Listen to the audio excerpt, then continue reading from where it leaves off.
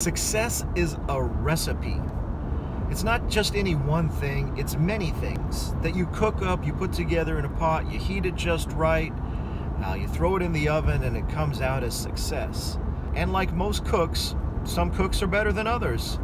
Some folks have the settings and the temperatures more locked in than others. The fact of the matter is that you cannot drop anything in the recipe that you're doing without changing how it tastes. You have to leave all of it in because success creates synergy, and synergy means everything works together. You can't leave out the salt, you can't leave out the flour, you can't leave out the paprika. If that's what the recipe calls for, you got to put it in there. It takes everything working together. Now, you're the chef, you're the one that's responsible for the recipe.